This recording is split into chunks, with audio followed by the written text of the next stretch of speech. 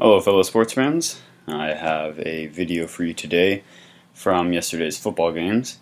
It was between Dallas Cowboys and Arizona Cardinals. So I find this video really funny because the Dallas coach, or someone on the Dallas sideline, called a timeout just before the field goal kicker was about to kick.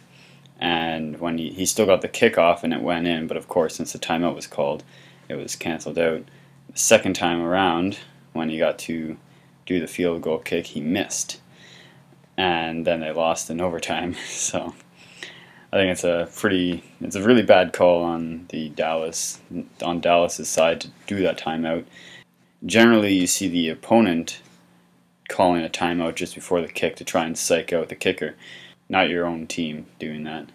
So if you want to see that video, just click the link right here and that'll take you there, and come back to watch the question of the day if you wish.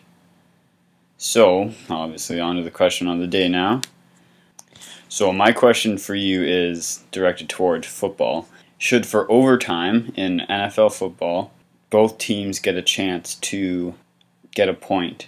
Because it's really, the overtime in football really is determined on the coin flip pretty much.